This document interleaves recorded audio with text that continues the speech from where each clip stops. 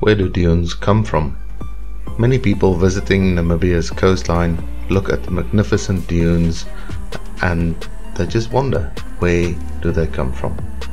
Well, they arrive by air. When there's enough wind, the sand particles are rolled along the ground until they hit an obstacle where they pile up. This is sometimes even enough to stop our trains, which then have to be digged out.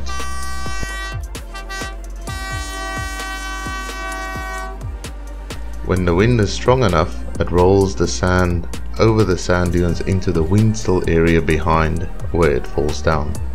This is causing the dune to slowly move in the direction of the wind, as you can see with this time lapse of Walvis Bay.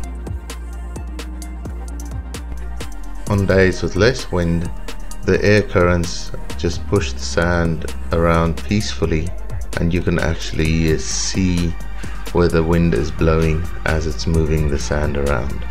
Then on days when there is no wind, you can come and enjoy the activities that these dunes are famous for. If you've liked the video, please hit the like button, it really helps.